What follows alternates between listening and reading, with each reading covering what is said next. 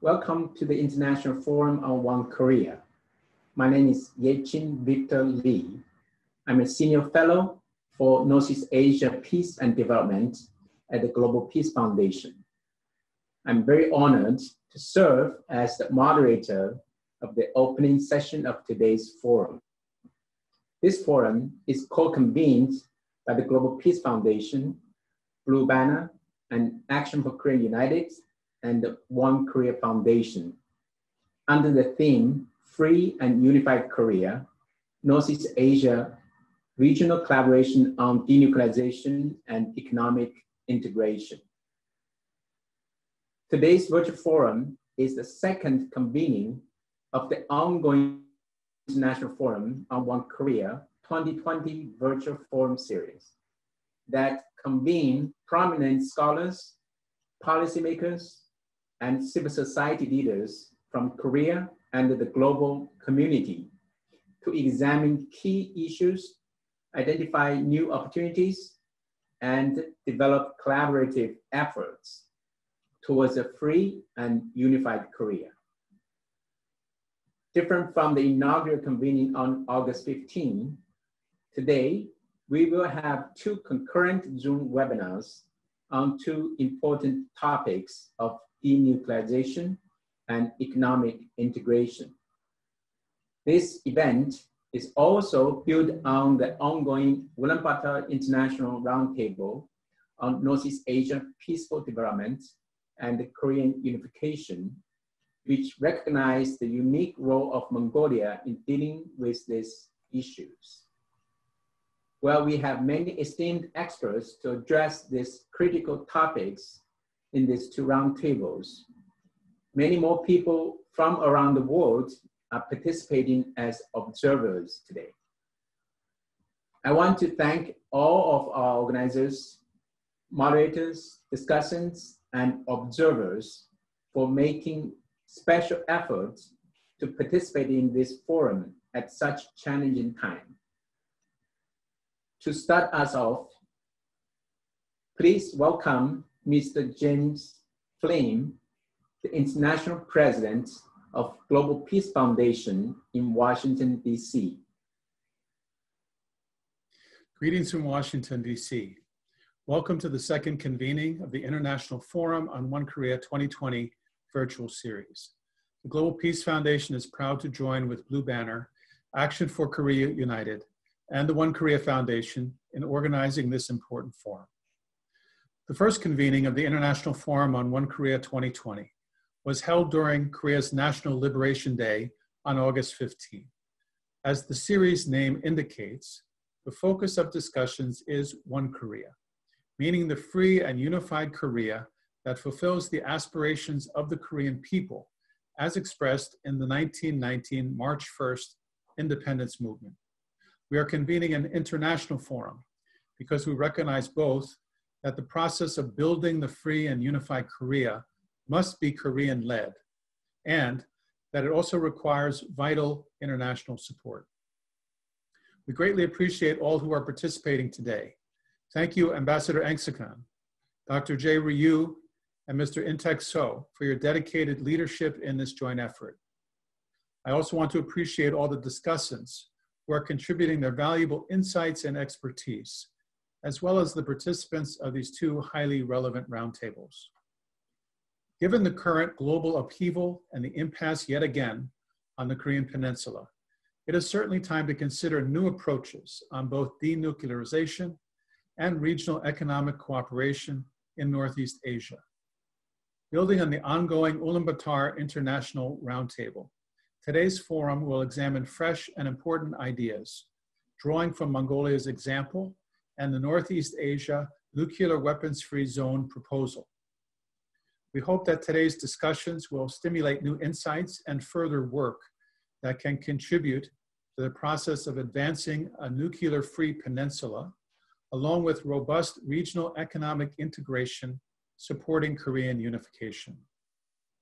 Over the past decade, the Global Peace Foundation and partners have been actively building momentum for Korean-led principled unification with international support based on the Korean Dream framework. as together we build a civil society movement to end the tragic division of the Korean Peninsula. We are motivated by the conviction that a unified Korea that upholds freedom, human rights, and the rule of law is not a distant dream, but an urgent, immediate priority. Again, thank you for participating in this important forum. We look forward to discussions today that are informative and stimulating, and that give impetus to fresh ideas that can contribute to concrete solutions. Thank you very much.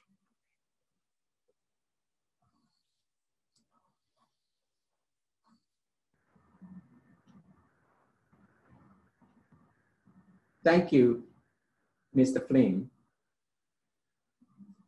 Now, let's welcome Mr. In-Tek So, co-president of the Action for Korea United. Hello, everyone. Warm greetings from Seoul. Welcome to this virtual international forum on One Korea. On behalf of Action for Korea United, I sincerely appreciate all of you, not only for your participation, but your constant research and advocacy effort to bring peace and unification to my homeland, Korea. As you know, the unification of Korea is a long cherished dream for all Korean people, since the tragic division became an agony and wound. Ironically, the very pain stimulated the Korean people to walk many more extra miles last 70 years. It made Koreans to be hardworking people. The people power, the collective effort to make the miracle of Han River out of the ashes of the Korean War. When we overview the situation of the peninsula today, in many aspects, we realize now is the time to move our energy and collective effort to the unification, which is the theme of today's forum. The Action for Korea United, led by the leadership of Dr. Hyunjin Preston Moon, is making effort in grassroots level to let people know the unification is not a distant dream anymore, but it can become an achievable reality, depend on our effort. We dream the future unified Korea to be a nation upholding the fundamental human rights and freedom, and realize the aspiration of 5,000 years of Korean history. The nation must be a benefit to not only Koreans, but the world of peace and prosperity. I'm glad that we are working together for this goal. So I hope the discussion today contribute for our common goal. I wish good ideas and wisdom out of a box, new perspective thinking to be shared today. Once again, thank you so much for your participation. God bless you. Thank you, Mr. So. Now, let's welcome Dr. Jae Poong Liu, founder of the One Korea Foundation. Ladies and gentlemen, it is my honor and pleasure to welcome you all to the 2020 International Forum on One Korea. Thank you for your continuing interest in and keeping high hopes for the future of the Korean Peninsula and Northeast Asia. Now, I will share with you a few opinions I now hold related to the topic of this conference. And I will appreciate it if you would bear in mind in your discussions. My first point is that our search for denuclearization and economic integration should be pursued along with the unification of the Korean Peninsula. Our efforts for denuclearization, peninsula unification, and regional economic integration are not three separate goals, but three interconnected and interdependent facets of the same vision. Second point is that about the type of unification we want for the people of Korea and of the larger region. We strive to help construct one Korea that will be free, democratic, and prosperous. With no doubt, united Korea that may not uphold basic human rights like religious freedom for everyone is not the country we want. People of one united Korea will be governed by the Constitution, approved in an internationally supervised national plebiscite. No individual, no political party, no group of any persuasion shall be allowed to act above the Constitution and the rule of law. Third, Many recent and ongoing signs are raising questions about the stability or even the very survival of the Kim family regime in North Korea. In all dictatorial power systems, smooth, orderly succession of power is very unlikely or non-existent. Furthermore, KFR is facing these issues amid the ongoing trade and financial sanctions, rapid sequence of natural disasters like typhoons and floods, and regime-made disasters like drought and global harvest, and now the COVID-19 pandemic. Out of these situations may emerge, however, conditions favorable for our kind of unification, like a rise of a collective leadership that could open and reform North Korea to a point to real negotiation with South Korea for the real final unification of the peninsula. Fourth, when and if political instability of KFR becomes apparent and the future direction of that country becomes baffling, we may examine a case for guidance. This is a very important point. Mongolia is a case in point. Mongolia became a communist state in 1924, second only to the former Soviet Union. Mongolia transitioned to democracy in 1990, before the fall of the Berlin Wall or the subsequent collapse of USSR. Mostly Mongolian youth, leading through peaceful demonstration and hunger strikes, forced the communist regime to resign without bloodshed and forced them to move to market economy. North Korea can neither copy nor follow Mongolian model, but we can examine various parts of the Mongolian revolution and use and apply where possible for our use. In closing, I wish to add, One Korea Foundation I represent has recently signed an agreement with GPF to co-sponsor this forum for the next 3 years. In addition to GPF, I'm also very happy to work with my old friends of the Blue Banner and AKU in advancing our shared goals and values. Thank you very much. Thank you, Dr. Liu. Finally, let's welcome Ambassador Jay Engskan, Chairman of the Blue Banner NGO in Ulaanbaatar, Mongolia, and former Mongolian ambassador to the United Nations. It's a great privilege and honor for Blue Banner to co-host this virtual roundtable together with the Global Peace Foundation, Action for Korea United, and One Korea Foundation. During last year's Ulaanbaatar Roundtable on Northeast Asian peaceful development and Korean reunification, held also on 30th September, as well as this year's August 15th Global Forum on One Korea, it was decided to organize a series of roundtables addressing specific issues that would promote the main objectives. Based on that understanding, the co-hosts have decided to focus on two interconnected issues: establishing a Northeast Asian nuclear weapon-free zone that would include denuclearization of the Korean Peninsula and promoting a robust regional economic development and integration. GPAC Northeast Asia, in partnership with Blue Banner, launched in 2015 a track to civil society dialogue process that created political space and venue for civil society organizations of the region, including from the two Koreas and from the US. The objectives include strengthening the role of civil society in building peace and stability in the region and contributing ideas and recommendations to semi-official or official processes. It is within these goals that Blue Banner has been studying with other NGOs the possibility of establishing a Northeast Asian nuclear weapon-free zone and promoting economic cooperation. It is always easy to be skeptical, while starting something new needs courage and perseverance. The discussions so far have been encouraging.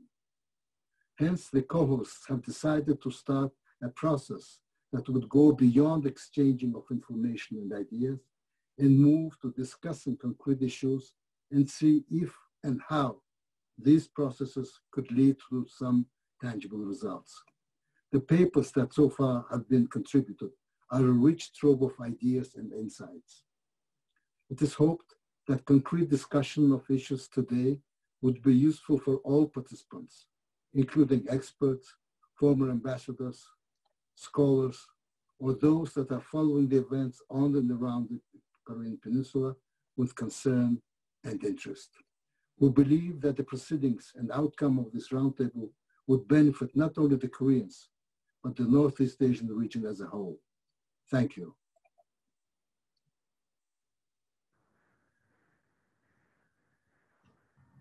Thank you, Ambassador Engsahan. As I mentioned earlier, today's event is built on the ongoing Ulaanbaatar International Roundtable. The Mongolian team has produced a short video on what we have done there. Please enjoy.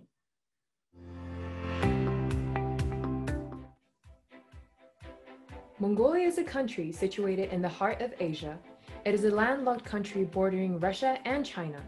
It is known as the land of Genghis Khan that built the largest land empire in human history.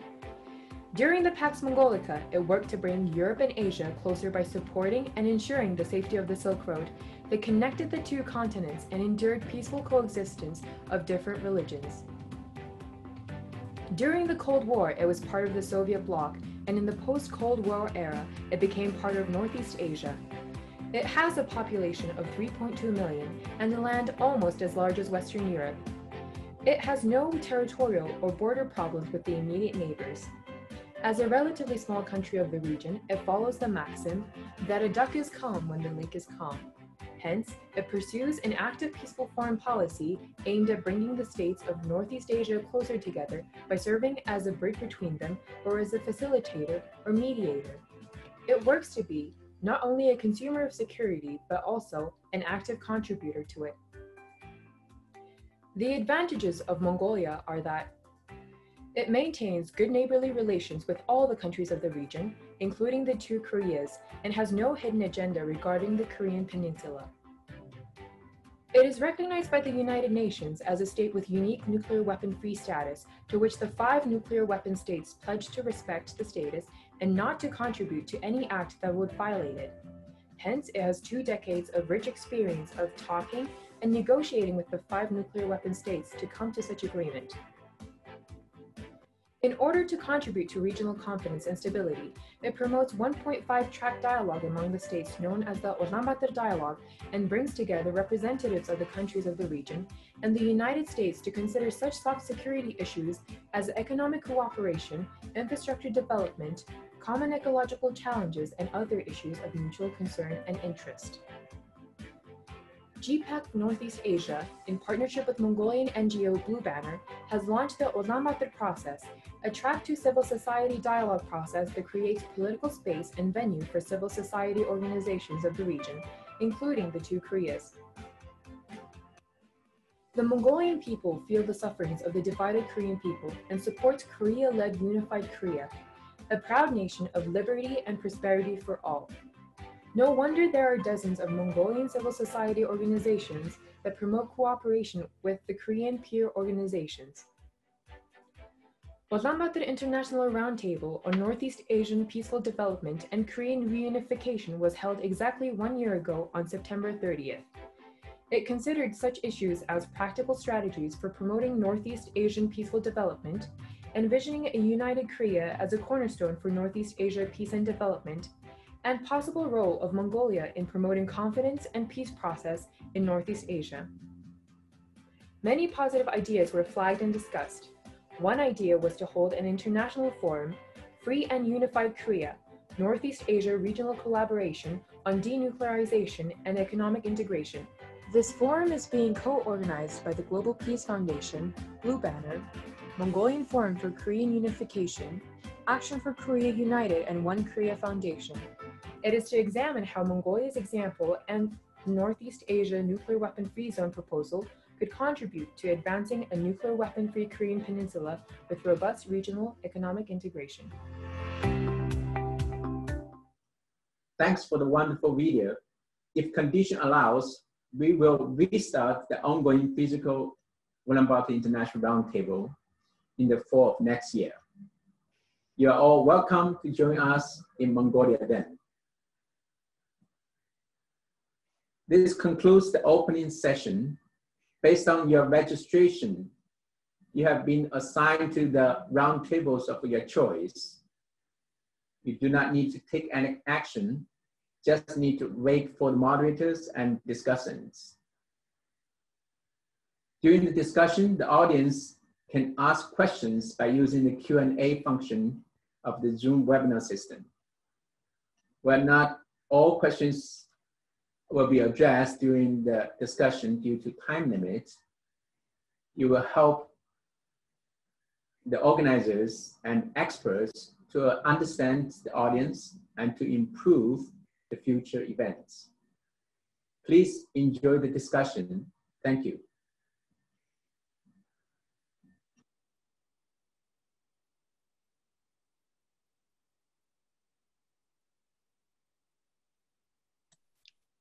Now we turn to Roundtable 1. I would like to welcome you all to this meeting entitled Northeast Asian Nuclear Weapon-Free Zone and Unified Korea. It is an honor for me to moderate this very important meeting.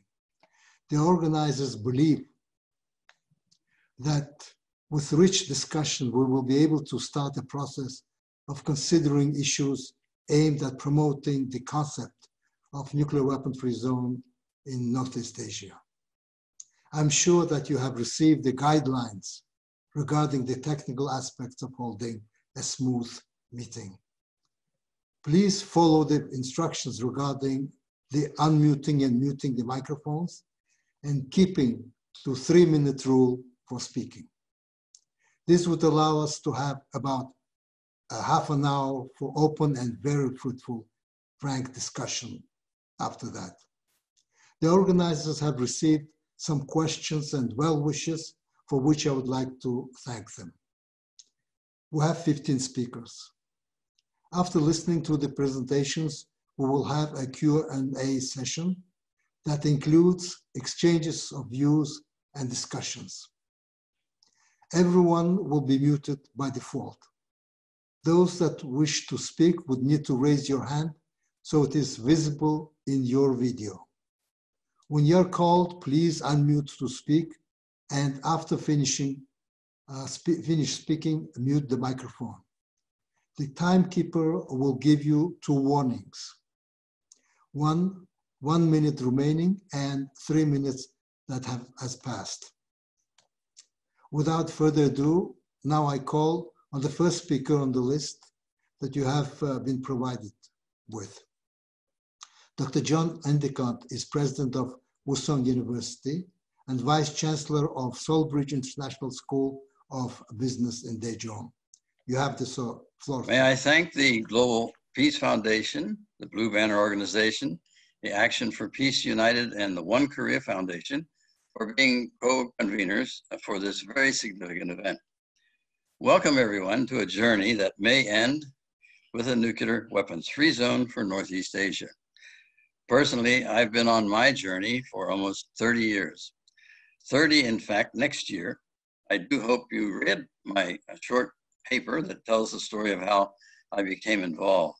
Actually, it was the Cuban Missile Crisis of October 1962, of course, next month, 58 years ago.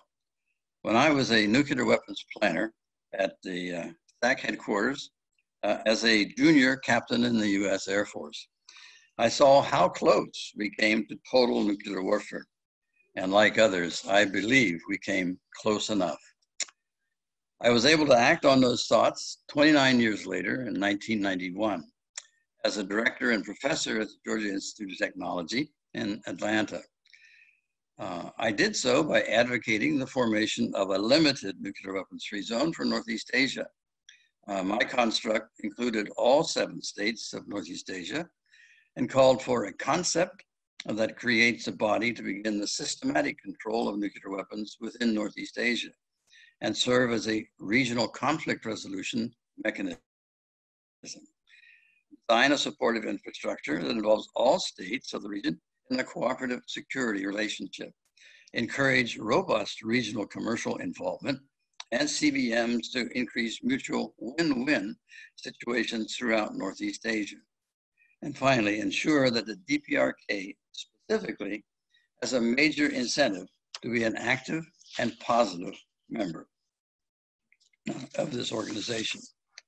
From that point on, basically, through meetings in Washington, D.C., Beijing, Atlanta, Buenos Aires, Bordeaux, Moscow, Helsinki, Tokyo, Beijing again, Seoul, Ulaanbaatar, Jeju-do, Shanghai, Tokyo again, Daejeon, and Toulouse, we moved forward with the help of advisors from Argentina, Finland, and France, making significant progress in a Track 2 adventure that involved all the governments of the area, including the DPRK, which we met in New York at the United Nations.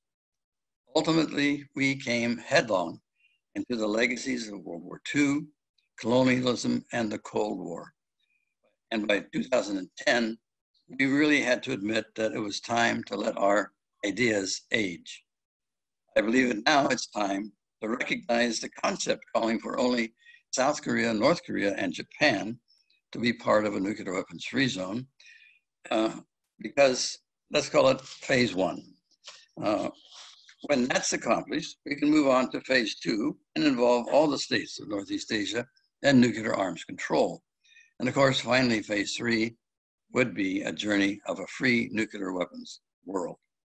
So I welcome colleagues on this journey, a journey for peace, first in Northeast Asia, and later the world as a whole. Thank you very much. I think we were able to hear. As I understand, you have proposed a 3-phased approach to this issue, starting with the 2 Koreas and Japan, and then going to the 2nd and 3rd stages. I'm sure that those who are participating will have chance to have to read your paper, which is very, very important, that can provide us with a lot of information on this issue. Thank you very much. The next speaker is Dr. Tarja. I'm sorry that technically we didn't make it, but in spirit, we're here.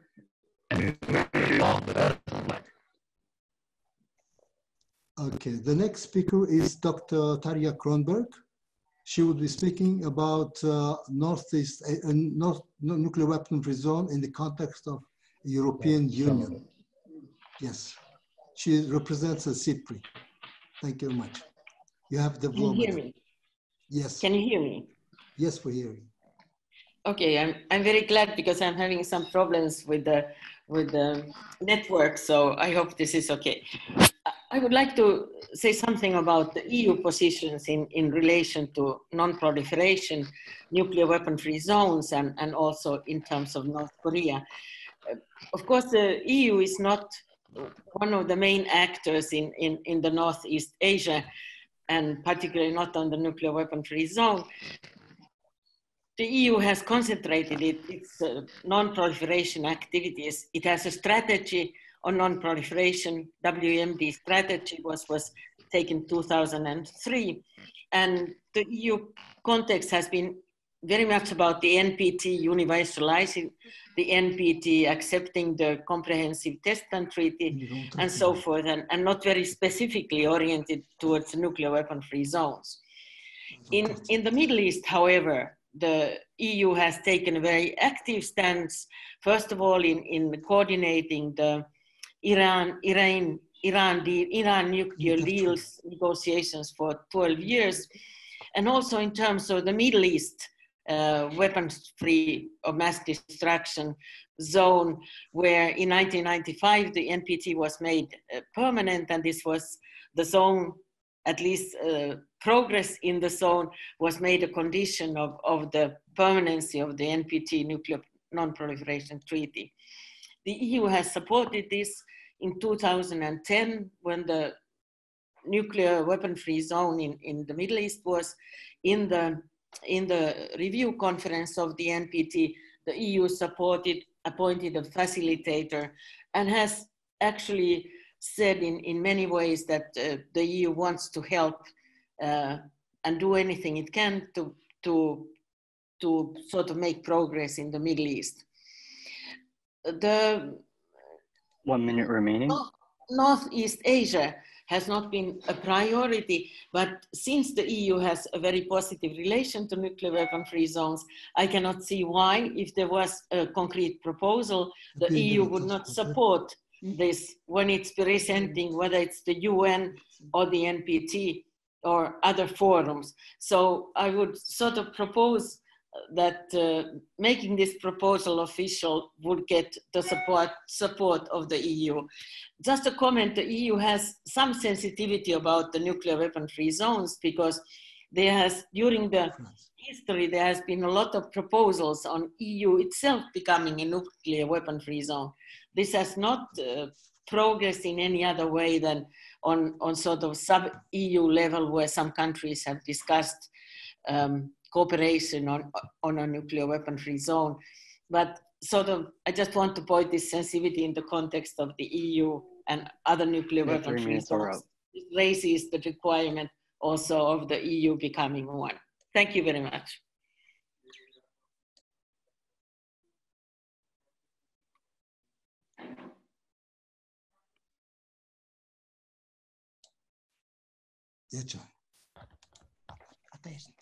Thank you very much, Dr. Kronberg. I'm sure that your experience and especially dealing with nuclear issues will be very, very useful for us. You have underlined in your paper that if a Northeastern nuclear weaponry zone is put forward officially, then EU would be in principle supporting it. So hopefully we'll be able to get some expert advice from you and from your colleagues once we start the process of discussing this issue. The next speaker on our list is Dr. Robert Gallucci, professor and former dean, Edmund Walsh School of Foreign Service at Georgetown University. You have the floor, sir. Thank you, Mr. Chairman. Let me begin by thanking the organizers for including me in this event. I should confess that while I have worked on Northeast Asian security issues for maybe 30 years, I've never really thought much about nuclear weapons-free zones.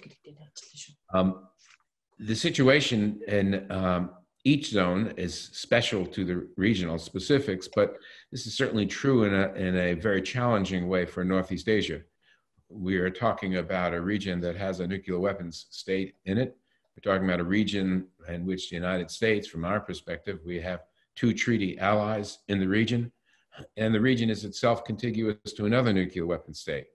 This reality here presents certain questions or challenges, and I've got 4 here.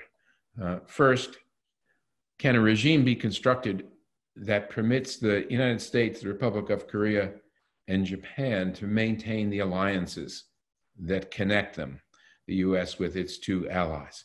And what I'm suggesting here is if the regime cannot be so constructed, the US probably would not be interested in the regime, though I would not speak for its allies. Second, can North Korea truly be denuclearized? This is, for Americans, very often, as we used to say, the $64,000 question. By that, we do not mean not nuclear power. We're talking about nuclear weapons. But that does mean all fissile material, and probably, unlike other nuclear weapons-free zones, will have to bear upon their delivery weapons, the delivery capability for nuclear weapons as well. Third, would North Korea accept negative security assurances common to nuclear weapons-free zones as sufficient to guarantee its security against regime change? They have frequently pointed to regime change as the reason for their nuclear weapons program. I think the answer is potentially yes, but that is a key question. The fourth question is, will Japan, the Republic of Korea, both of them accept the restrictions on US military and naval operations usually envisioned in a nuclear weapons-free zone, in light of the need to continue to deal with a potential adversary in a nuclear weapons state like China contiguous to the region? Potentially, I think the answers to these questions are in the positive, and we should be looking to make this sort of arrangement work, but it will be harder, I think, than other regimes to construct in light of the realities of the region. Thank you very much.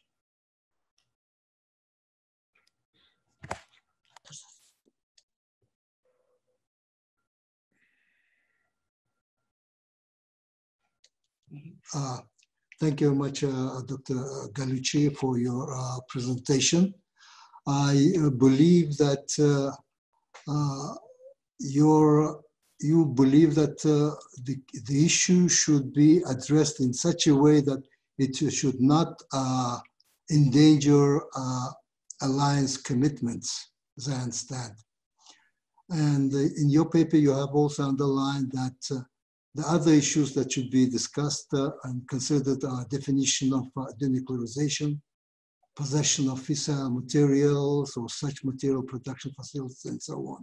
So I think it gives a lot of information that we have to bear in mind if we want to proceed the issue.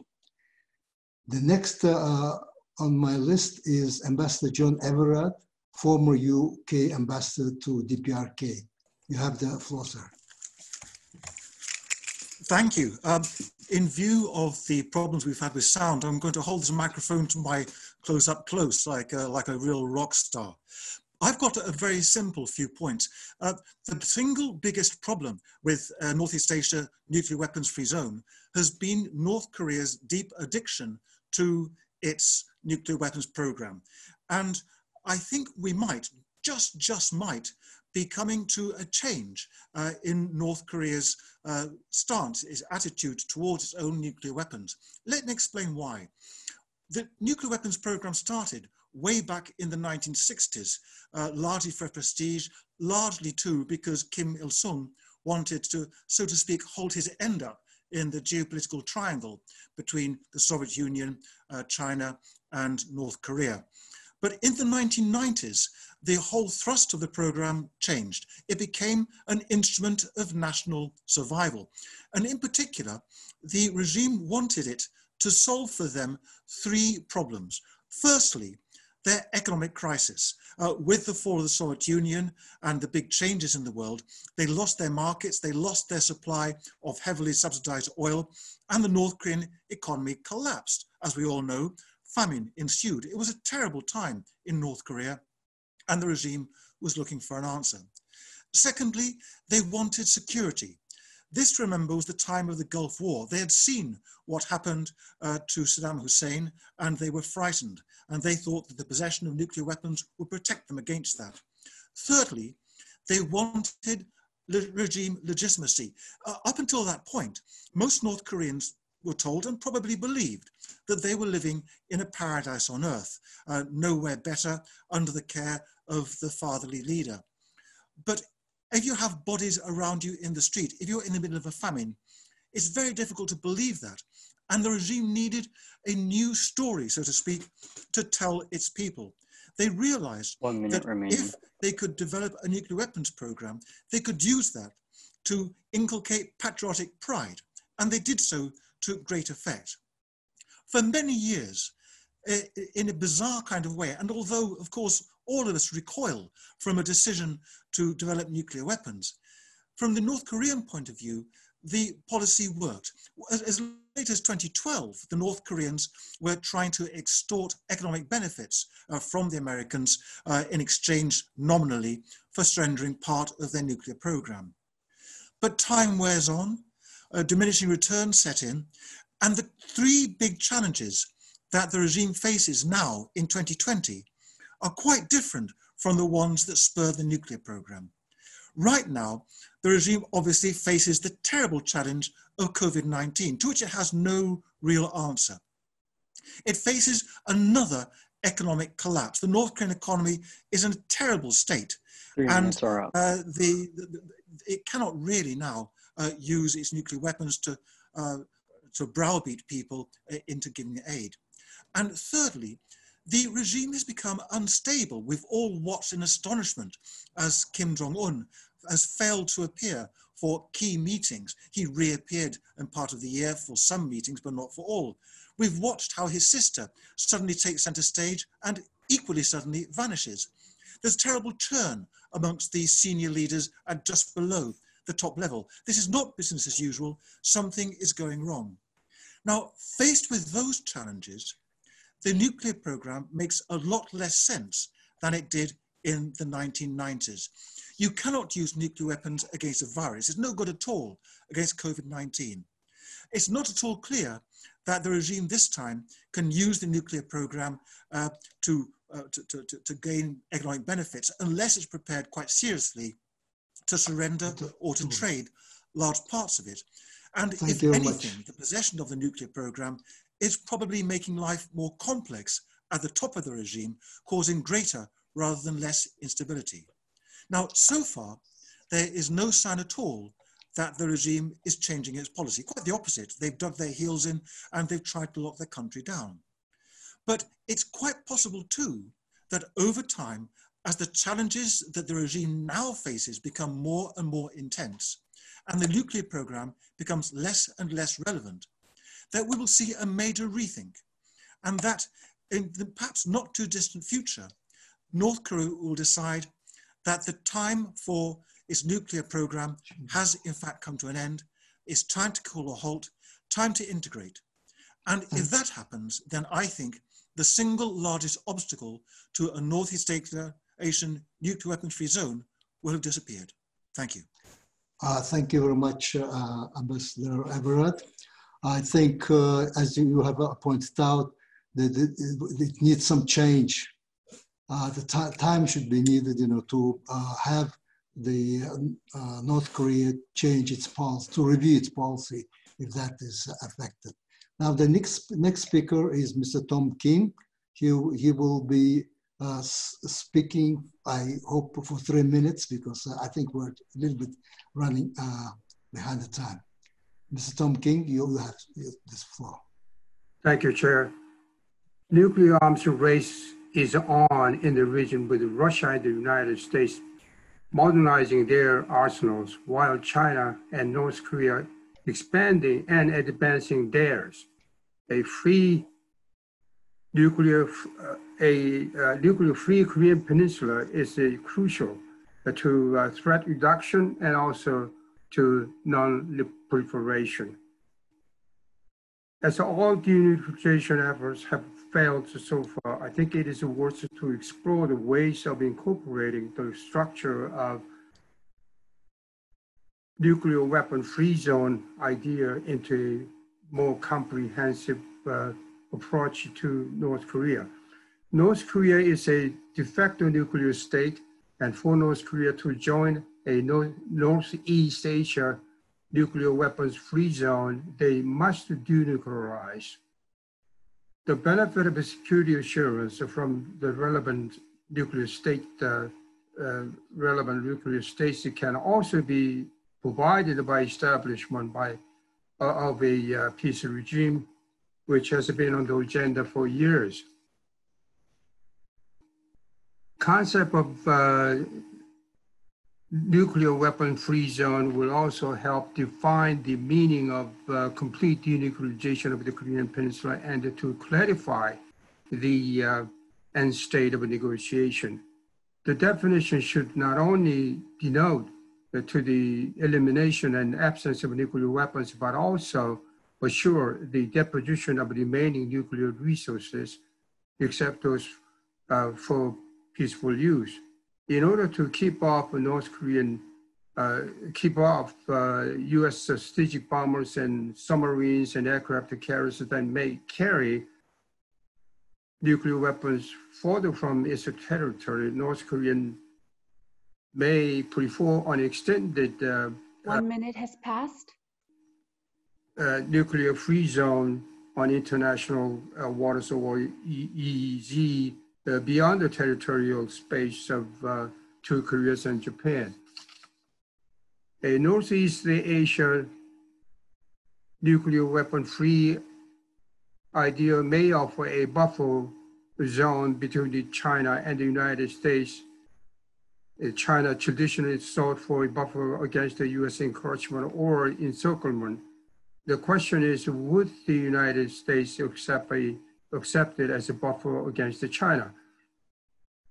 2018 NPR Nuclear Policy Review of the United States assessed the U.S. arsenal serves as a deterrence to nuclear and non-nuclear aggression and as an assurance of defeating an aggression if the deterrence fails. The U.S. also believes that 3 minutes are up. Option of first use as part of their deterrence architecture. Now, it is important to continue with Singapore, to continue to build on Singapore Summit Agreement on Mr. Tom Kim, I think time is up. Washington and Pyongyang, and establishment of a peace regime and complete denuclearization. And the best approach still will be a long-term phased reciprocal action for action and verifiable process with the conditional lifting of sanctions and snapback measures.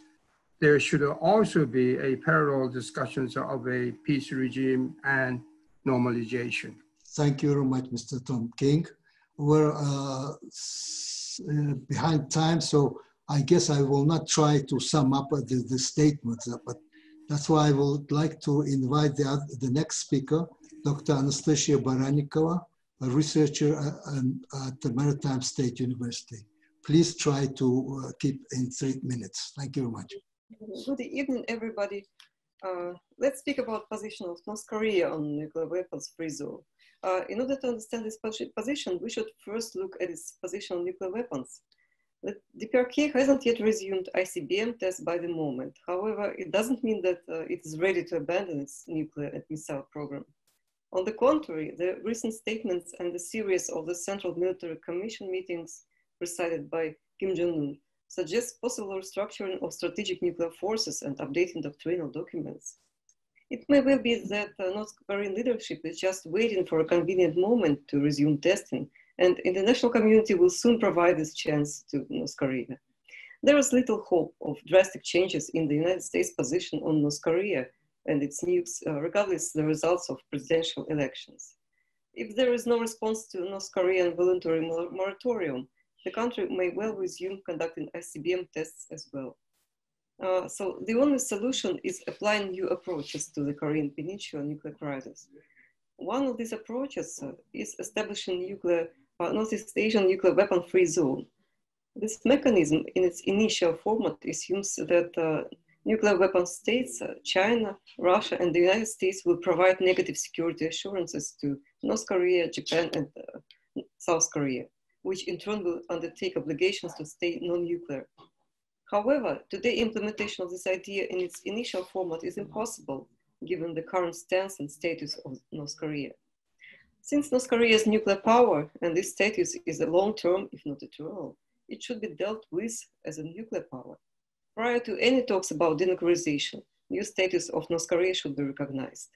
All talks with this country should be not about its unilateral disarmament, which is unacceptable and impossible demand. More feasible is negotiating a kind of treaty or agreement on limitation of missiles.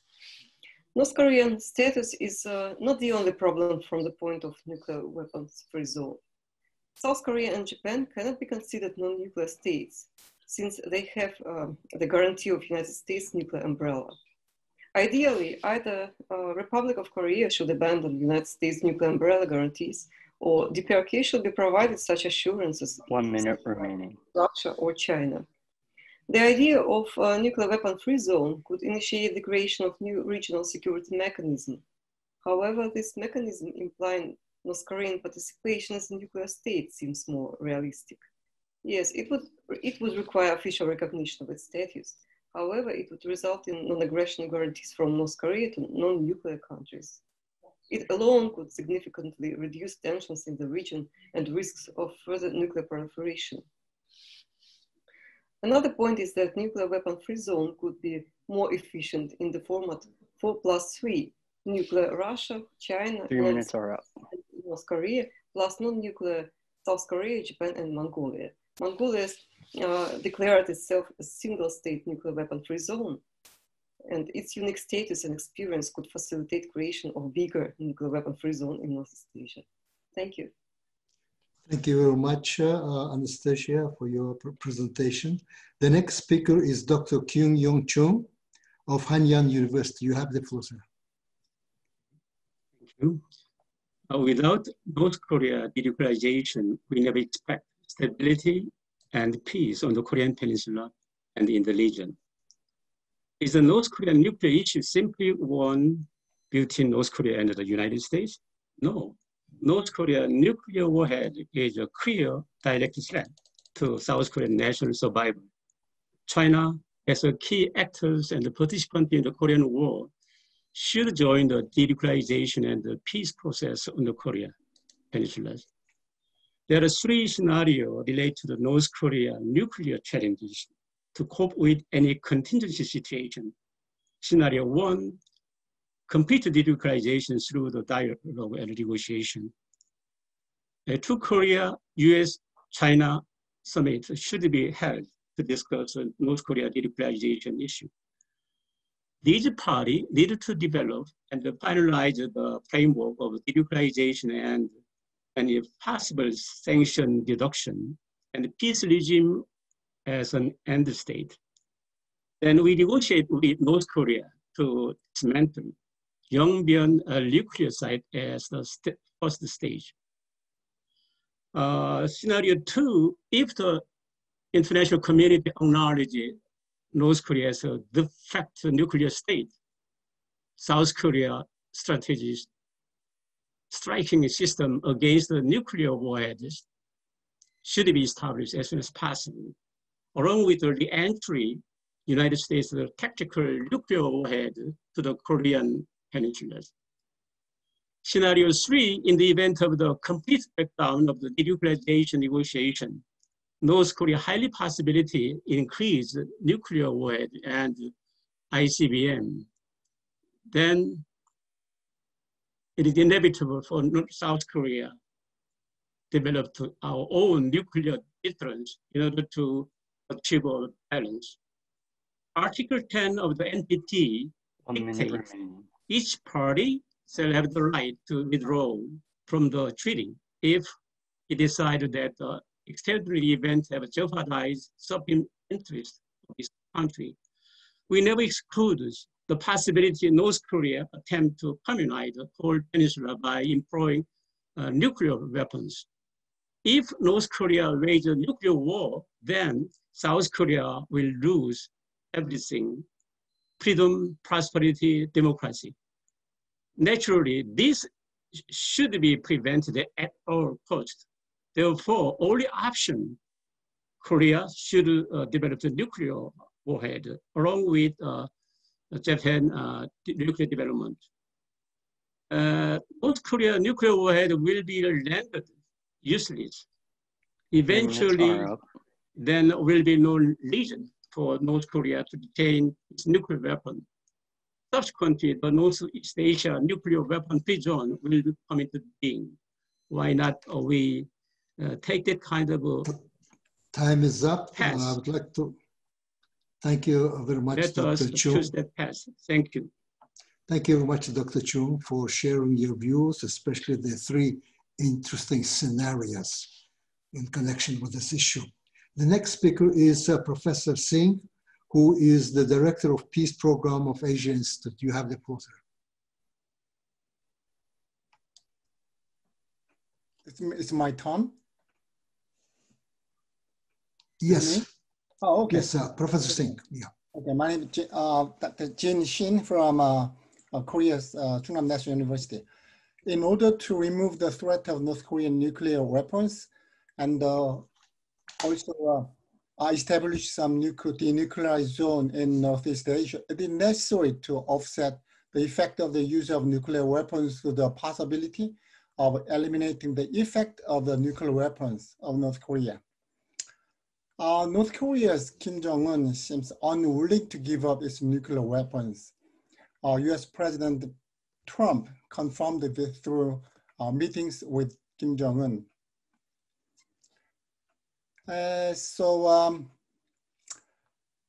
Also, according to a recent news report, US President Trump is considering a policy that allows South Korea, Japan, and Taiwan to develop and possess nuclear weapons.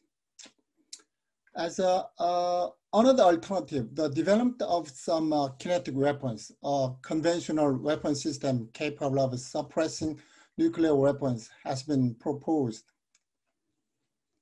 So currently, Kim Jong-un region will not give up its nuclear weapons despite international demands and economic pressures.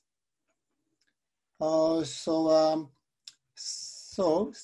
authorities should recognize that it is of utmost importance for South Korea to prevent North Korea's military provocation by establishing some Indo-Pacific security alliance, and also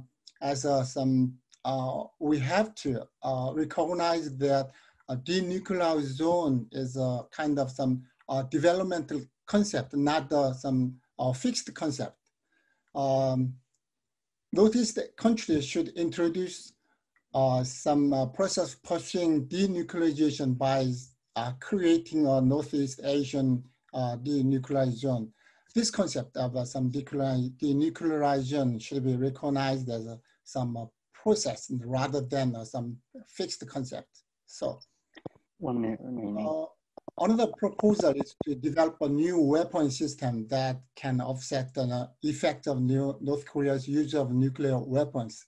This is one of some kinetic weapons, a weapon system that can strike within 5 minutes at the moment of North Koreans launching nuclear weapons from some orbiting Earth or some lower. I think the development of such a new conventional weapon system could make North Korea abandon its nuclear weapons by itself. Thank you very much.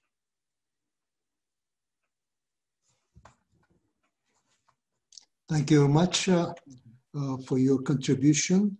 Can I invite Professor Singh if he is ready to speak? I believe he's not on, Ambassador. Okay, then we'll move to Dr. Suhao. Dr. Suhao, Distinguished Professor of Diplomacy and Founding Director of Center for Strategic and Peace Studies at China Foreign Affairs University. You have the floor, sir. Okay, thank you. Thank you, Ambassador, and thank you, the GPAC, to invite me to attend this webinar's international arena, actually. So my topic is focused on the policy-based for denuclearization in Northeast Asia. Because I already submitted the short paper, so the time is quite limited. I just sum up all my points, and I would like to maybe add one more argument in my presentation. So first of all, I would say that regarding the backdrop of the strategic situation all over the world, and in particular in Northeast Asia, now we already have the so-called strategic stability over the world, like the NPT, legitimate nuclear power already set mutual interaction and mutual deterrence, so that it makes the the strategic nuclear stability over the world, and also in Northeast Asia. So it is very important, in particular in Northeast Asia. We already have the 3 nuclear powers, Russia, United States, and China, around the Northeast Asia. So set a triangle nuclear stability, strategic stability, so that we make these regions much more stabilized in a peaceful way to maintain any kind of their potential conflict, even their war in Northeast Asia. So I would say that the nuclear strategic stability is very important. Could be advised by all the members in Northeast Asia. So this is my first point. And the second point, I would say that now this will be their policy base for denuclearization for small country and medium-sized country. Oh, okay.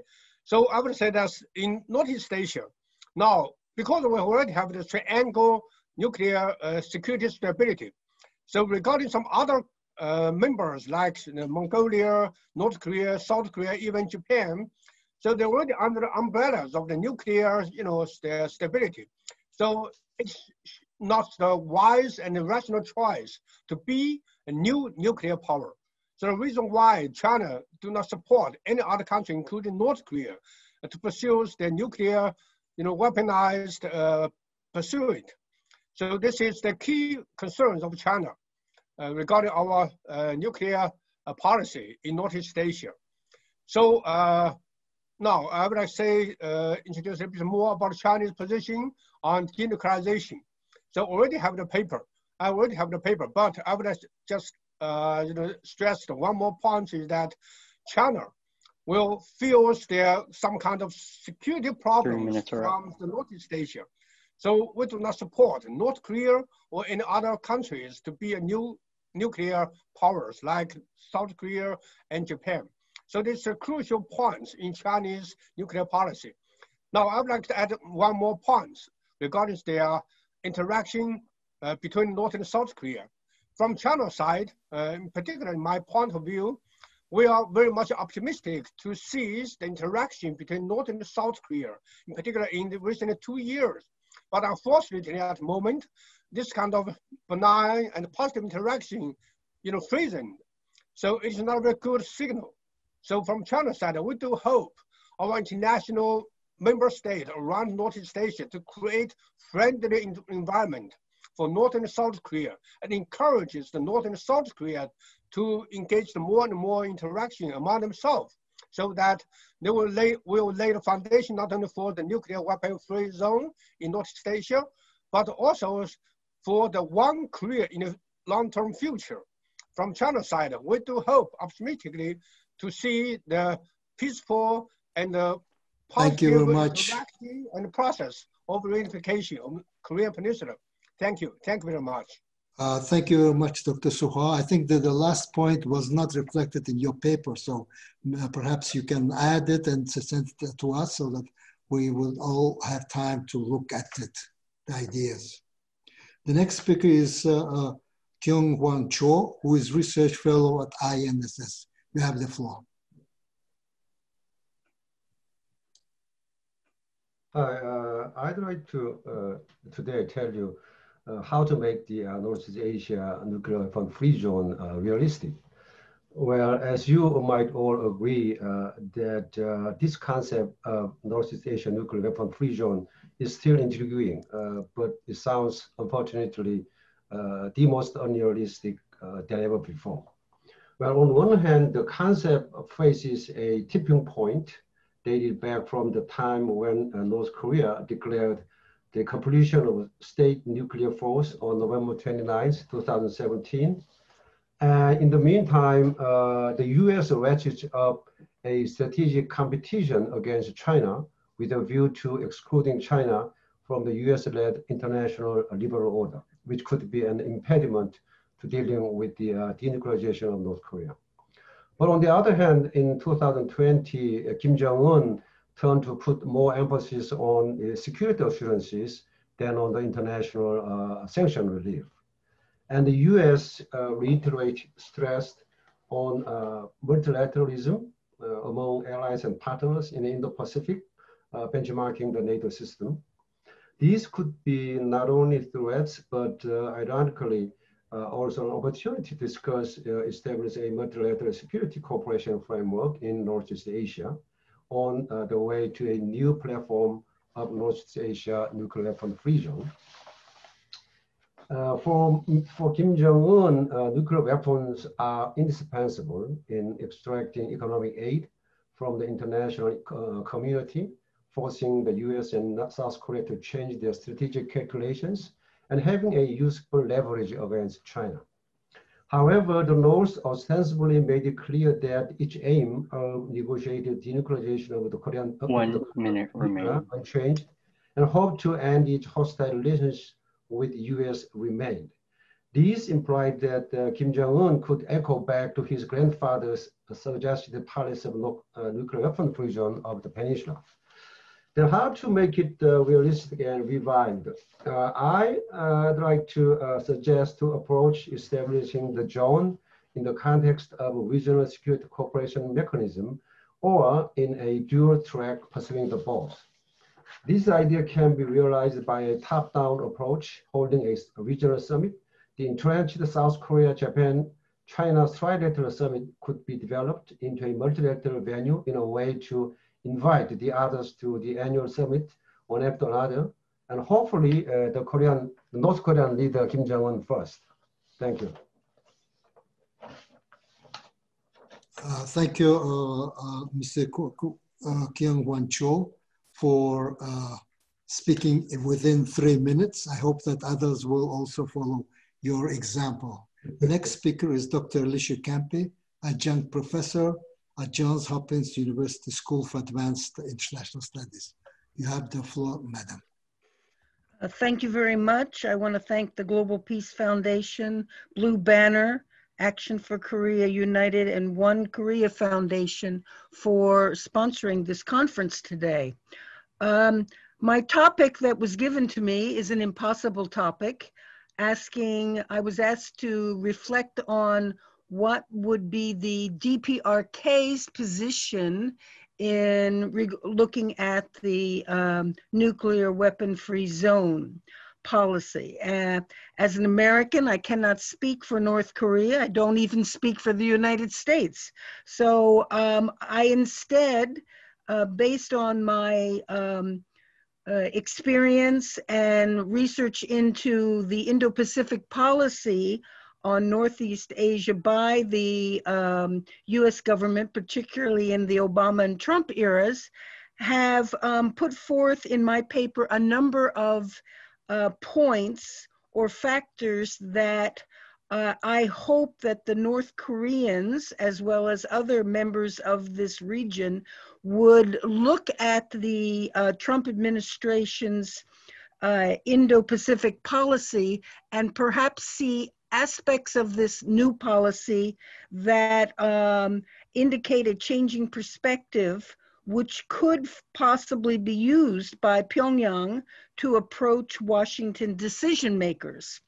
And one of the things that my paper speaks about is that although people have been quite negative in terms of the America First policy of the Trump administration, if you look at it, you'll see that the Trump emphasis on a free and open Indo-Pacific relies heavily on new or reinvigorated cooperation structures.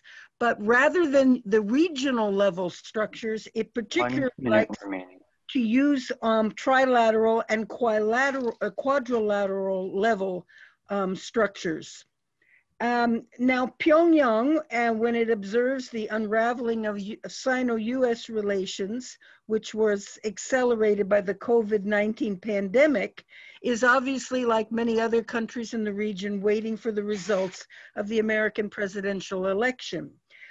If Joe Biden wins, it might expect American policy towards the DPRK and the nuclear weapon-free zone in Northeast Asia to return to a bipartisan consensus of hostility, which was evidenced during the Obama years, while there was an advocating of a new version of Trans-Pacific Partnership. But other aspects of the Trump policy in the region, such as strengthening US ties to India and Vietnam, likely will continue. But if President Trump is elected to a new term, I feel that his negotiating style, which indicates finding new coalitions of partners, as he did in the Middle East and Afghanistan, to explore and solve problems, will continue. And he is very interested in solving problems that he has not yet finished with, and certainly North Korea is one of them.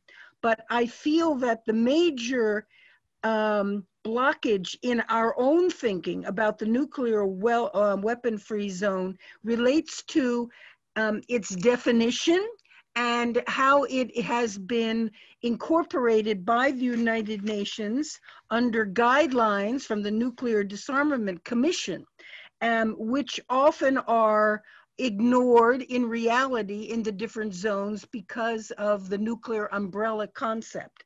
And this is something that the Trump administration doesn't like, to continue using mechanisms which it feels are only fig leaves and not the reality. So my paper suggests that one way forward for North Korea and the United States is maybe a discussion of a somewhat decoupling of the nuclear free zone concept from United Nations ownership or monitoring. Thank you very much.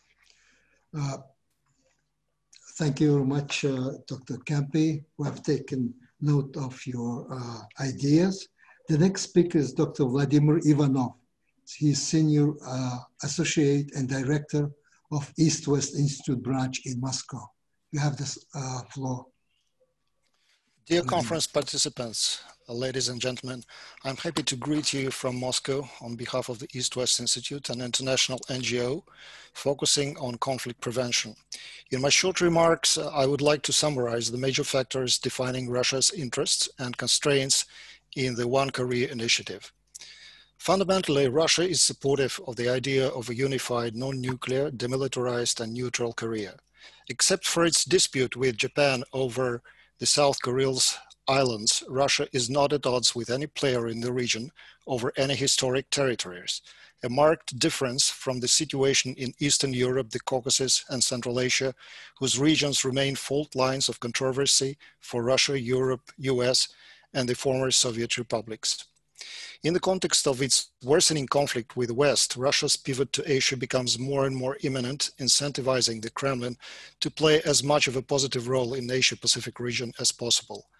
Military confrontation on the Korea Peninsula would be particularly detrimental to Russia's economy and ecology. Russia's positive long-term relations with most regional powers, as well as its deep commitment to NPT, make it a potentially strong guarantor of the peace process on the Korean Peninsula. It's important to mention that Russia and China have developed joint policy for denuclearization of the peninsula. By the way, today is the 30th anniversary of establishing diplomatic relations between Russia and South Korea, which yesterday was marked by another call by Foreign Minister Lavrov to foster multilateral diplomatic efforts on the peninsula standoff. At the same time, Russia would hardly actively support unification initiatives if it would lead to a breakdown of the current fragile strategic balance in the Pacific, particularly for the benefit of the United States. This conditionality, however, doesn't mean that breakthroughs in unification are impossible. Remember, who would dare to predict in 1986 the fall of the Berlin Wall and unification of Germany in just a few years? While we witness multiple disruptions in the post-Cold War global order, we may see some progress much earlier than expected and the unified Korea eventually emerging through a series of groundbreaking developments. The case of Afghanistan peace process shows that regional policy alignment between US and Russia is not impossible, even against the backdrop of their strategic confrontation. In my view, the major external conditions for progress in Korea's peace process and denuclearization would include the following: progress in a number of critical strategic negotiation tracks between US, Russia, and China, such as post-START nuclear and missile potentials control, cyber norms of responsible state behavior, and the US-Chinese trade war. And another factor, progress in Russia's territorial dispute resolution with Japan and towards a peace treaty to close this confrontational chapter of the Second World War. Let me conclude with a statement that with its strong connections in US, Russia, and European Union, the East-West Institute is eager to cooperate with all interested parties in order to advance diplomatic efforts for a unified Korea free from WMD and strategic missiles. Thank you. Thank you, Dr. Ivanov. Next on the list is Dr. Alexander Zhebin, who is Director of Center for Korean Studies at the Institute of Far Eastern Studies at the Russian Academy of Sciences. You have this floor, sir. Thank you, Ambassador. Thank you, organizers of this very important, interesting seminar. It is impossible to deny that any meaningful steps towards the establishment of nuclear weapons-free zone in Northeast Asia should include and maybe start from the denuclearization of the Korean Peninsula. When that particular issue is raised, majority of experts prefer to talk mostly about elimination of the North Korean nuclear and missile programs. Meanwhile, it is highly likely that the scope and degree of denuclearization North Korea will agree to will depend on the reciprocal steps in this sphere in South Korea. One should keep in mind that the joint statement signed by President Trump and Chairman Kim in Singapore calls for denuclearization of the Korean Peninsula, not just North Korea only. Why this issue is so important? South Korea hosts more than 28,000 of US troops. South Korean ports are frequently visited by United States nuclear aircraft carriers and submarines. Her airspace by US strategic bombers, carriers of nuclear weapons. Recently, the deployment of American missile defense resumed in South Korea. Last year, United States Defense Secretary Esper hinted at possible deployment of a new US medium-range missiles in South Korea and Japan. In addition, South Korea has 25 nuclear reactors operating at atomic power plants. Seoul is seeking to obtain the right to reprocess United States supplied fuel for its reactors. How will denuclearization of entire Korean Peninsula will be ensured if this practice continues on the part of the United States and South Korea? Given these circumstances, even in case of the complete elimination of all nuclear programs in North Korea, it will be hardly possible to recognize the Korean Peninsula as having been completely denuclearized. Therefore, it is important how the denuclearization process will proceed and be monitored not only in North Korea, but also in South Korea.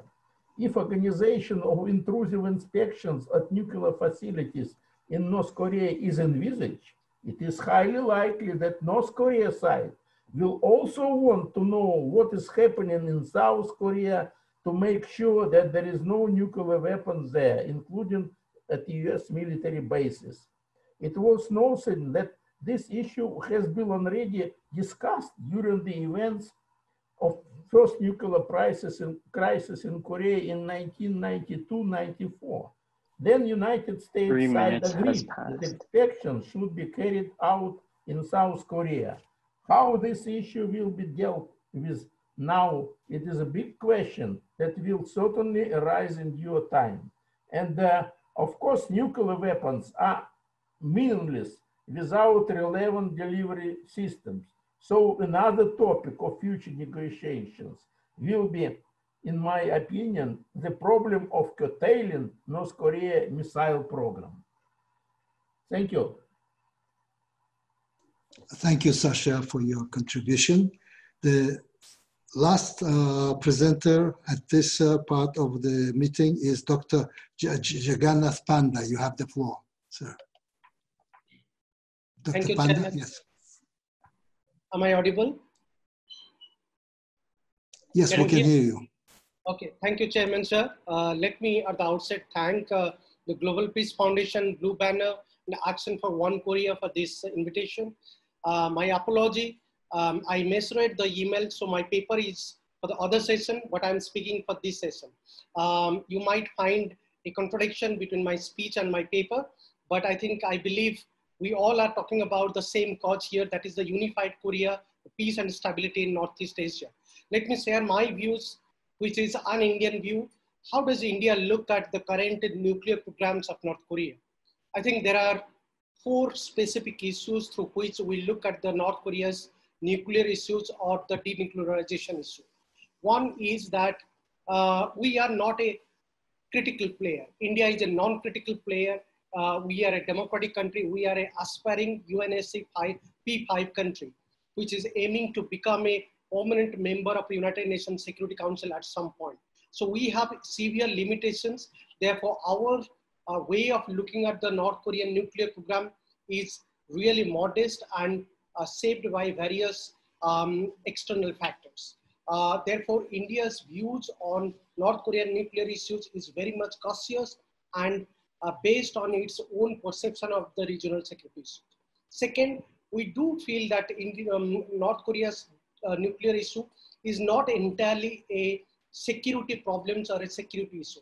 It is equally also a socio-economic issue. Of course, India has a traditional concern with regard to the North Korean nuclear issues. That is North Korea's stronger connections with Pakistan, which we believe still exist, and that exists with the confirmation and acknowledgement of China. But also we do believe that the nuclear process is also key to the region survivability and the growth of the North Korean economy. So we do feel that North Korea's 1 minute remaining. One missile program of North Korea is a socio-economic issue.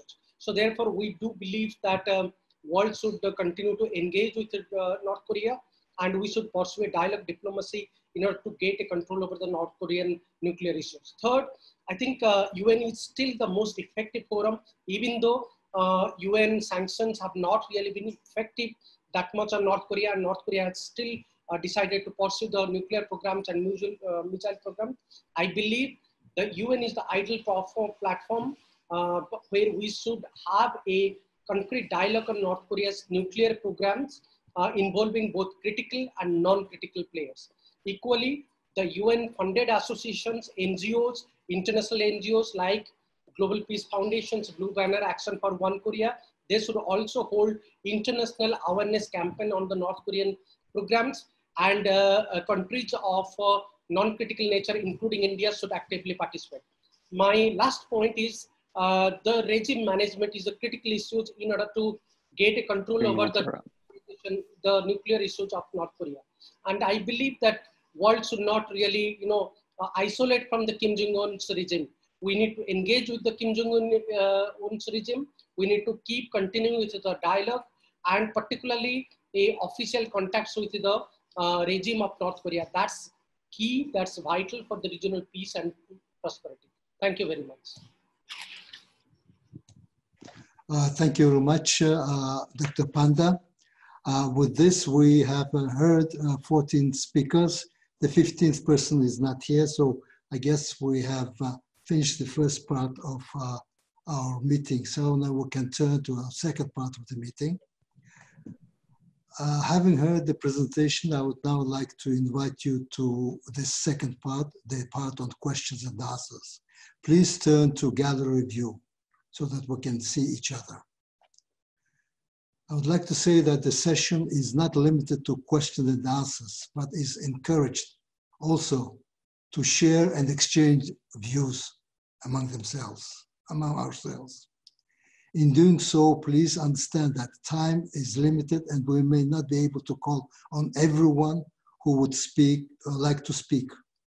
We appreciate your understanding on this. Those who wish to speak, please raise your hand so it is visible in the video.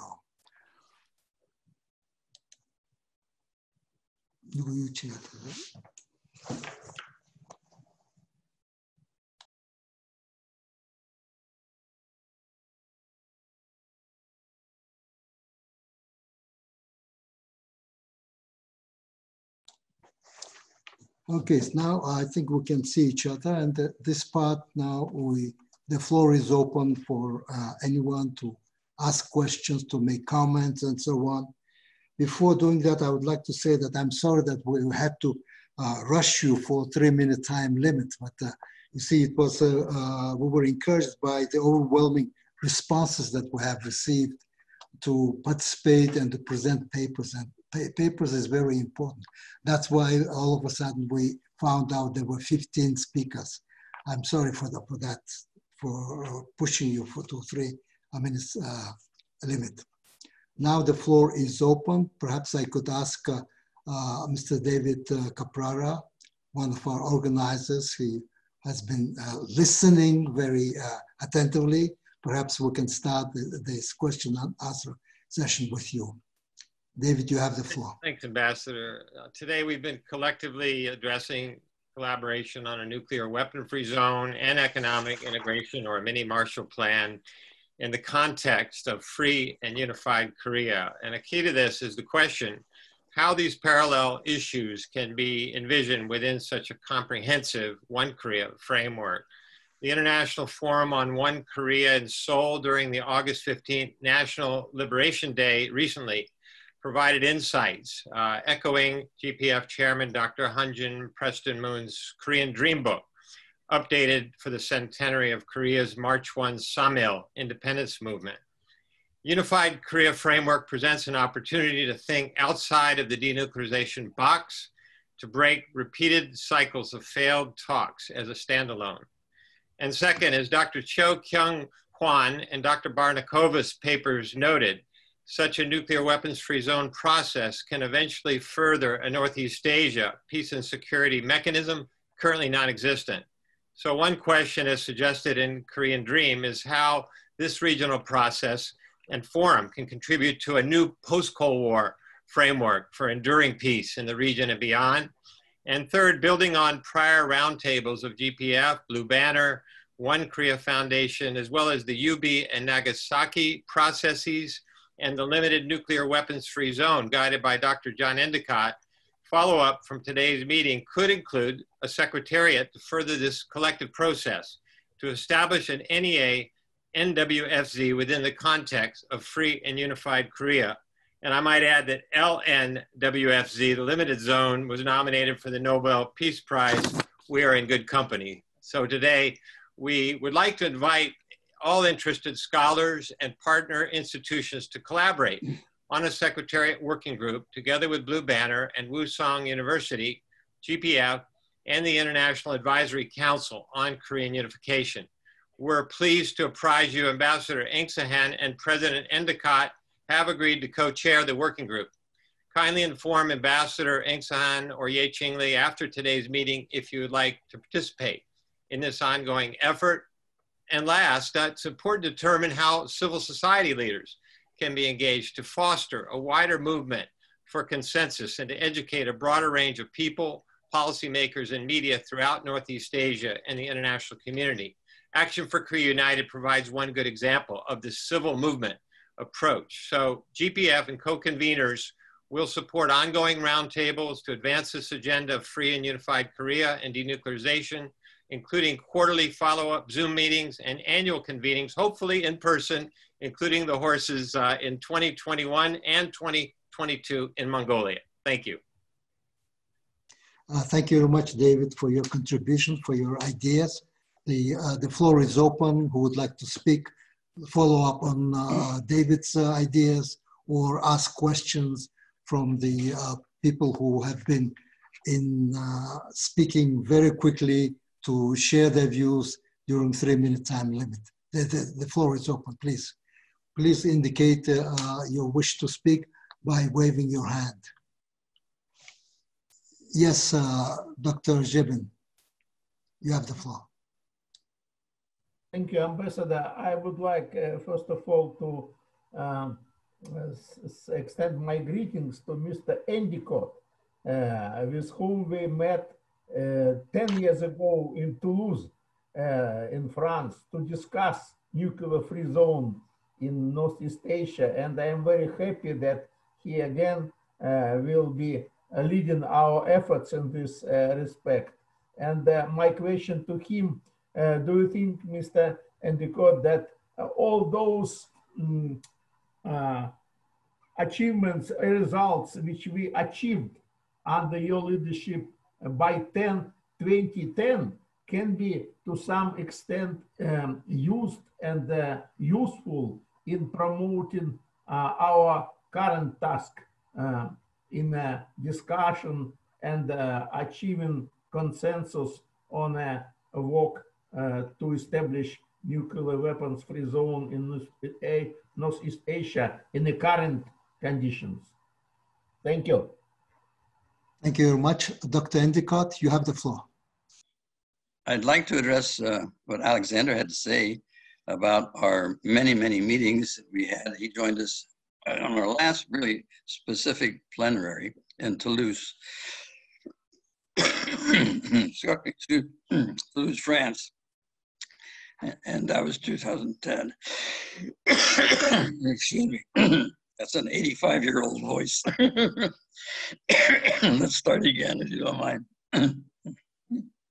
Yeah, don't worry. You can start. You can restart. I'd like to address what Alexander had to say. He joined us at the last plenary that we had in 2010 in Toulouse, France. And of course, at that meeting, it was a great meeting where we reviewed through contributions by European specialists how the Europeans over time had done and dealt with conflict resolution. The findings were very intriguing and useful for us in the long run.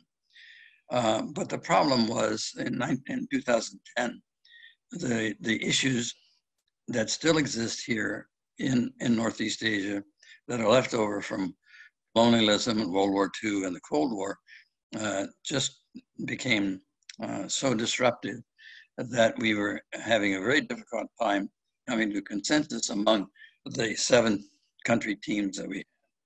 And therefore we decided to hold it for a while. And I think this new construct is appropriate. Many of the things that we had stored in the computer were lost, unfortunately, in a purging of the computer that was done unauthorized here at Wusong. And so we lost a lot of the backup that we had in the early years. But we have really good records from probably, let's say, 2005 or 6 on. But I think we can be very useful in providing that information to the new organization. And let's see if we can't get the same kind of spirit of congeniality and desire to cooperate and see the real victory in coming to a meaningful solution to this nuclear weapons problem. I personally believe it's the most important issue that we have to deal with as policymakers. And once everybody agrees with that, I don't think there's any problem in coming to a solution. Thank you, Alexander, for bringing it up. Yes, Mr. Tong Kim, you have the floor. I just want to make one comment on the topic of unification. As we all know, the incumbent government in Seoul is not talking about unification, nor does North Korean regime, other than they're giving lip service and political slogan. That's what they are talking about. I think it's going to take 2 things. One, the denuclearization of the Korean Peninsula, along with the improved relationship between North and South, 2 things required for peaceful unification. Now, let me recall the closest discussion between North and South about the unification happened in 2000.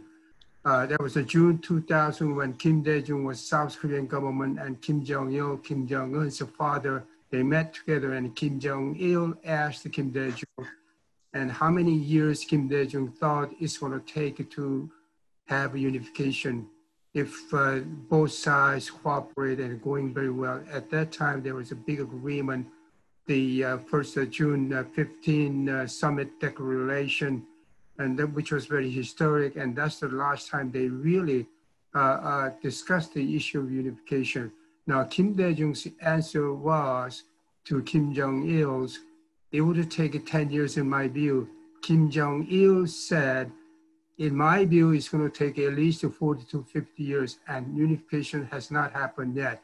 And if we are talking about peaceful unification, which is stipulated in the South Korean Constitution, we have to go for peaceful way, and peaceful way meaning engaging North Koreans on this topic, and that has not happened since June 2000 so far. So it's about time to think about how we are going to go about unification? What process will pursue? And that should be a real tough question. I think it's going to be a long-term issue. And it's fine. What a great things we can expect and will come from unified Korea. That's fine. And all people want unification and freedom and political freedom and rule of law and human rights, all that. But how are we going to achieve that? And that's my question.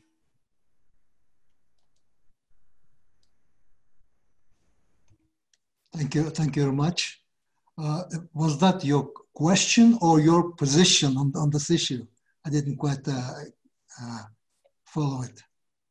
Well, question is what other people think about how we go. I'm talking about unification process. It is a process, and by step, unless we want to resort to, I'd exclude the use of force from any application to the cause of unification. And Koreans have fought war each other, killed so many on both sides, and they don't need a second Korean War. So there has to be a peaceful way to bring about unification. My question is what other people might think, how we should go about this. Thank you very much. Would anyone would like to take it up on this question? To follow up, share their views, your views on this question of Mr. Tong's Kim.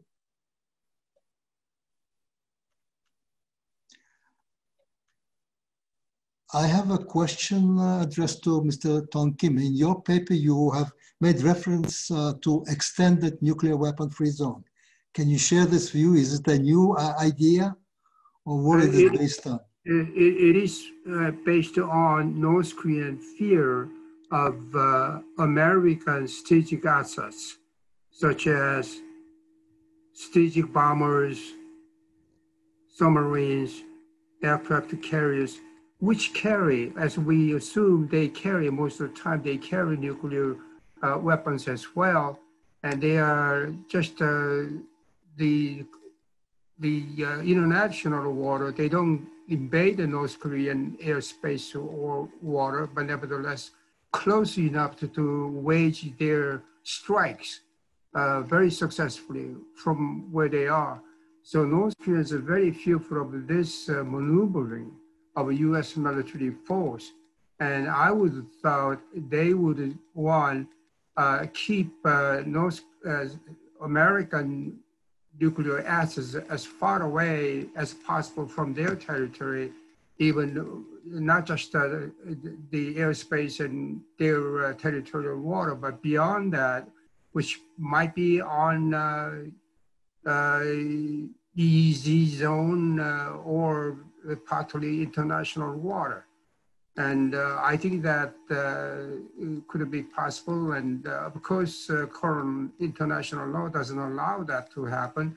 But nevertheless, if the parties, we're talking about recognized nuclear states that could be involved in this idea of nuclear weapon-free zone, three countries, China, the United States, and Russia. But North Koreans are more concerned about the US assets, not the Chinese or Russians.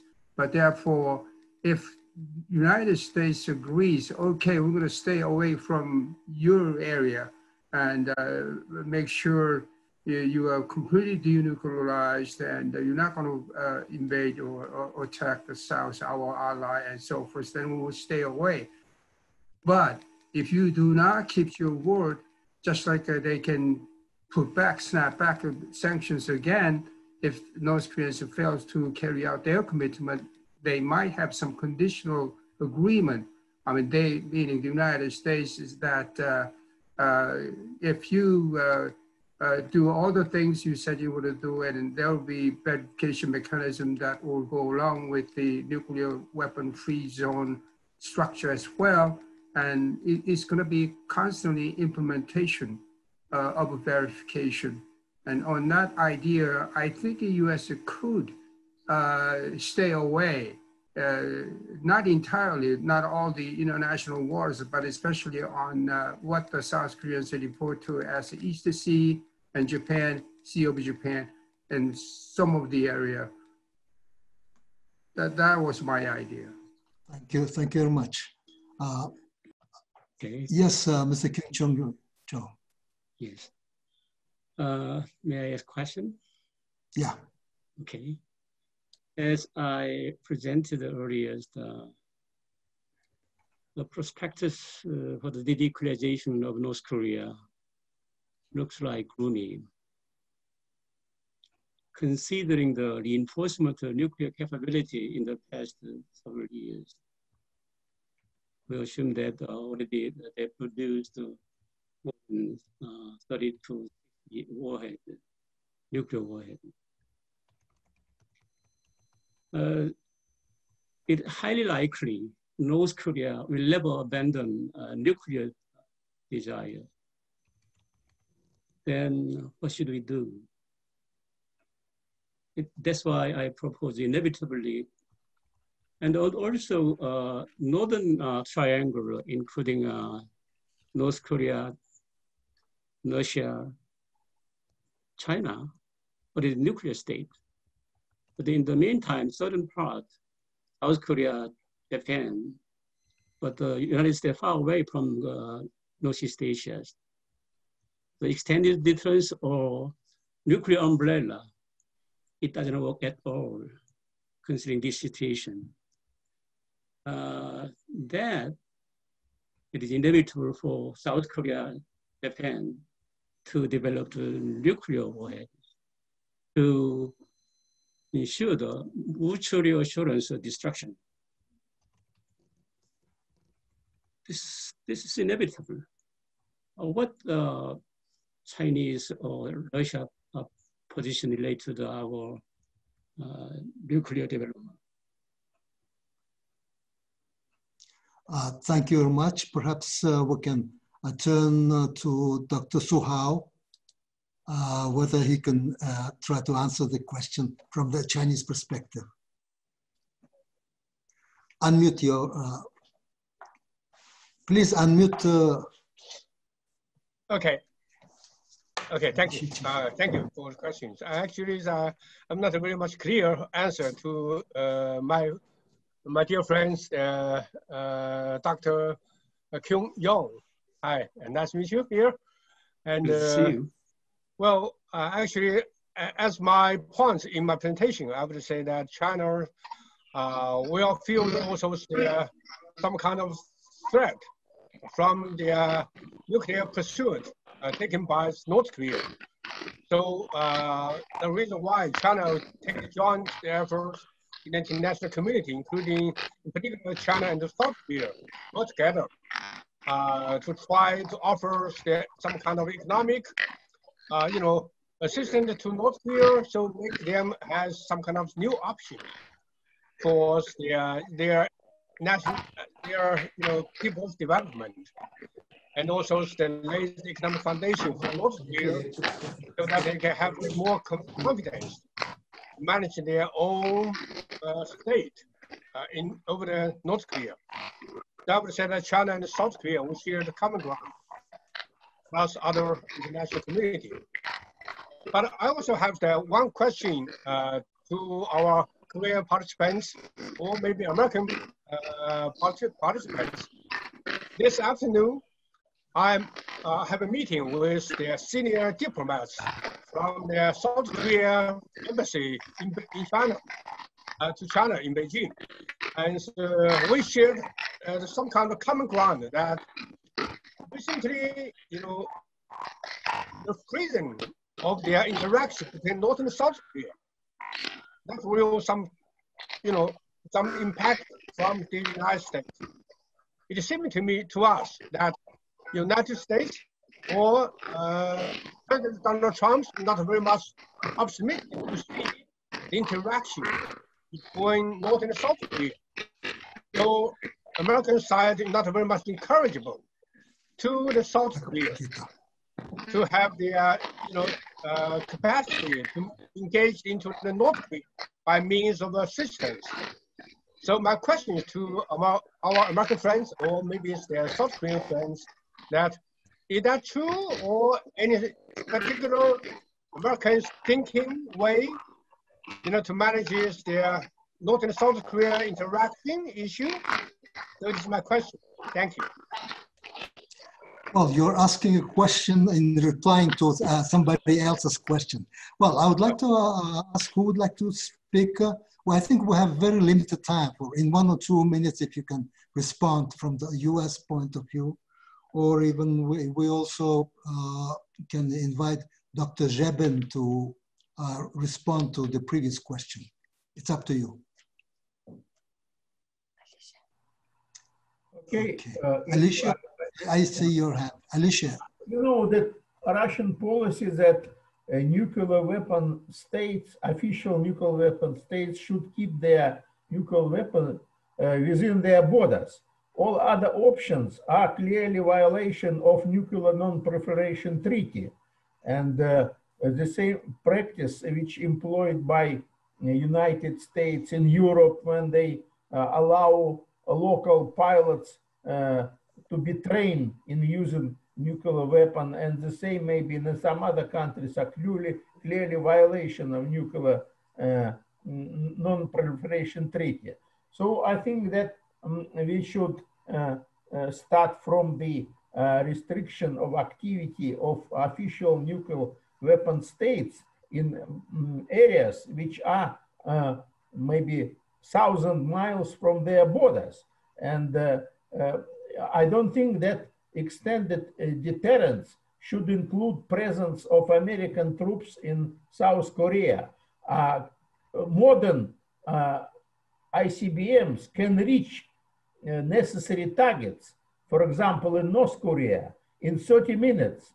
So direct deployment of foreign troops or any country troops near the possible adversary is not necessary under the modern technologies.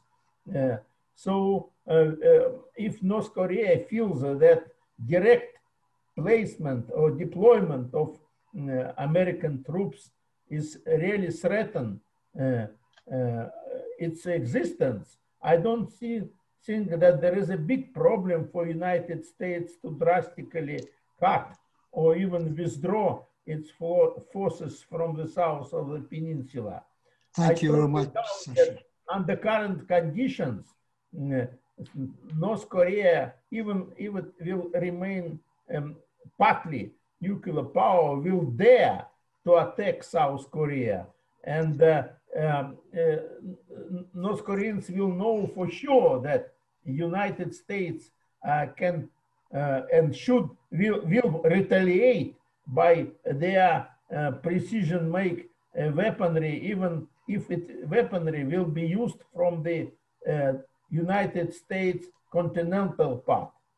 Thank you, I Alexander. This big problem in addressing both worries of South Korea, worries of North Korea, and the ability of United States to deter any possible aggression against South Korea. Thank you. Thank you, Sasha. Dr. Campi? The main part of some of the questions is a question of process of negotiations. And what my paper tried to say and outline more specifically by looking at the Trump way of doing negotiations in the Middle East and Afghanistan is to reject the concept that the Trump administration does everything bilaterally. In fact, it does a lot of trilateral, quadrilateral, and groupings that are not official, but it uses, for example, in the Israeli peace agreement that just came forward, it uses different types of nations in different configurations than in the past. So I believe that if you have a Trump administration continuing for a second term, that because of the personality of the president, he sees the North Korean issue as unfinished business. President Trump does not like unfinished business, and he can continue to revive processes outside the limelight of the media and make progress, and then suddenly come forth with another step in the process. So what is the process? The process is not the withdrawal of troops, not the removing of ICBM missiles, maybe not even necessarily North Korea making a promise to denuclearize. The first step in the process is to get a peace between North and South Korea that officially ends the Korean War. Now, that kind of first step, which has lots of ramifications in all these other issues, is something that could be dramatic and yet be something that people can feel they can attain on all sides, and all sides, big powers and small, both Koreas would claim a victory. So this is the kind of thing I'm predicting for a second Trump administration. Thank you, Alicia. I think we have time for one or two persons to briefly comment on those issues. I would like to invite Ambassador Everard, who has raised his hand. You have this floor, sir. Thank you. Briefly, as you say, we're short of time. Sasha Jebin, who I think has now left us, suggested that there was no need for US troops in South Korea because the US can actually hit North Korean targets remotely. That, of course, is true, but the troops are a vital element in deterring North Korean aggression. Firstly, they mean that very quickly after any North Korean attack, North Koreans will find themselves fighting Americans, which is psychologically important, if nothing else. Secondly, they give those who wish to combat North Korean aggression a much greater range of military options. You don't probably need to go straight to missile strikes. You can actually engage in infantry warfare against a North Korean attack. Those troops should stay. Alicia, I do understand what you're saying about the need for a peace treaty between North and South Korea. Can we please remember the war wasn't between North and South Korea. The war was between North Korea and the United Nations. And if there is a peace deal, then please, we all get a say in this. Thank you. Thank you very much. If there isn't anyone else who would like to speak, I guess we're coming to the end of this meeting. I think we started a very interesting issues. But I guess because of time limit, we are not able to continue this.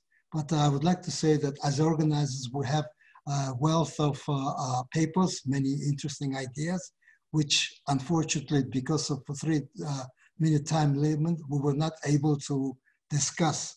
But I'm sure that we will make use of those ideas. And next time when we meet, we will continue on this issue. Now the time is limited, so I would like to ask Mr. James Flynn to say a few words. Thank you very much. James? Thank you, Ambassador, and thank you very much, everyone, for your contributions to this important discussion. And as the Ambassador just mentioned, these are very, very important issues. Many of you have pointed to the fact that the complicated dynamics in Northeast Asia and on the Peninsula have been worked on for decades, but circumstances can change dramatically and quickly. And so these kind of discussions we consider extremely important. Especially appreciate the commitment from many of you to continue to work on these issues with the working group that has been discussed here. And we look forward to the important work of that group and the important ideas that can have practical application in the process going forward. So again, thank you very much for all of your contributions, and thanks to everyone who observed and joined and participated in this forum. Thank you. Thank you very much for your closing remarks. I would like to say that again, that I don't think next time we will be using a 3-minute time limit. It should be at least 5 to 7 minutes. even if there will be, again, overwhelming interest, I think we will have to limit the number of speakers. Otherwise, we were very much driven by the number of responses there. I would like to say that having received all the papers, I had the time to look over the papers, and there are so many interesting ideas that we can discuss or follow up and so on. So when we have a working group, I'm sure that we will go through these ideas and come up with some proposals perhaps, and then we will let you know. With this, I would like to thank you once again for participating in this unusual meeting. I hope that when you read the papers, you will know that there are so many ideas, and we shall start the process of discussing the ideas and following on these issues. Thank you very much for your participation. I would like to thank the organizers for this, and I hope that we will continue meeting or at least corresponding with each other to push further these ideas. Thank you very much, and have a nice day or a nice evening. Thank you very much. Bye-bye. Thank you. Thank you.